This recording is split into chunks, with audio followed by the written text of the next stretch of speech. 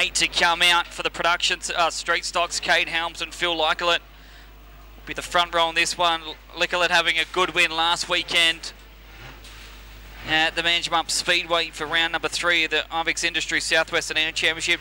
Trent and Damon Lyle will line up on row number 2. The brothers squaring off in positions 3 and 4. Mitchell Woods, who looks like a non-attendee, so it'll be a field of 7 for this one. So it'll be the 2 Normans off of row number 3. Oh God, this is going to be interesting. A pair of Normans and a pair of Lyles, and Damon Thomson at the tail. A couple of lawyer firms out there. Oh wow. But it's Helms and Licklet, Collie versus Bunbury off the front. It's what we like to see on a night like this. Collie took the first one. We'll see what we can do in the second heat of the street stocks, but you've got the Lyles. All of these cars would be in an A main. Yes.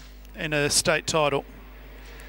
Let's see how it runs. Licklet and Helms will lead us to a green. Good start as well for that entirety of the inside row.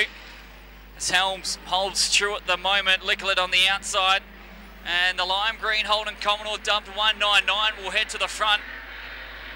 Challenges still for second place as Norman and Lyle are side by side. That's Damon Lyle and Ben Norman. As Norman on the inside gets past the trio. EL Falcons fighting it out for the minor stages. But lap number 1 goes to Floppy Phil Licklet in a comfortable lead at the moment. So he leads after lap number 1. Marty Kelly's there, the 66 car of Ben Norman up there in 3rd. Damon Lyle 4th. Damon Thomson in 5th place. Hayden Norman tucked away in 6th, and Cade Helms rounds out the 7. So move down the main straight. Licklet, your leader. Here comes Ben Norman. Underneath of Marty Kelly, back in 4th place is that of Damon Lyle. Hayden Norman goes underneath of Damon Thomson, who fights back on the outside. So run into the back straight, and then further back to Cade Helms. There's 3 of them locked together for 2nd, 3rd and 4th place. Phil Licklet, though, still your race leader as they move down the main straight. Yeah, troubles for Damon Lyle as the trio of EL Falcons having the FGs where they needed to be, but Lyle, who was as high as 2nd place earlier on, is falling by the wayside to be actually in 6th place, just ahead of Cade Helms. But it's Norman and Lyle, that's Damon giving the chase to Licklet, the local driver. Heading up a bunch of foreign aspects is onto the inside, and actually goes Ben Norman. So a good battle now for the race leader. Norman, who's come from the 3rd row, has actually hit the front. So Ben Norman now takes up the lead. Damon Lyle comes on the inside of Licklet. Back in 4th place is Hayden Norman as Damon Thomson has gone from chocolates to boiled lollies as they move down into the back straight. There's only 2 laps to go this time around. Our race leader is Ben Norman, but not by much. Damon Lyle in 2nd place.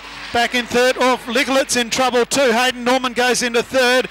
We'll watch Licklet down there in turn number 1. He's run out of noise as our race leader is Ben Norman. There's 2 to go this time around. We've also lost Damon Thomson as they come out of Palmer's corner. It is Norman from Lyle and then Norman back in 3rd. It's Norman Lyle at the moment as our local hopes have been blown by the wayside of this one as Licklet and Thomson are pulled to the inside. A mistake from Norman sees Lyle to the inside. The pair of the ELs running side by side of it. So the Norman who runs the outside, he'll get the better, he'll try and slide and hold that top spot in here. Will the white flag is out. This is a cracker for heat race number 2 of the street stocks.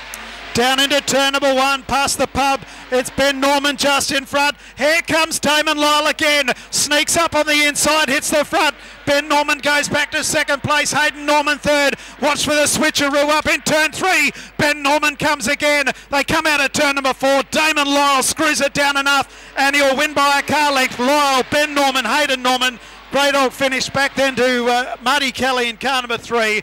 And last to complete the distance is Cade Helms in 12. We had about 4 different leaders in that particular race. I think we may have to hold cards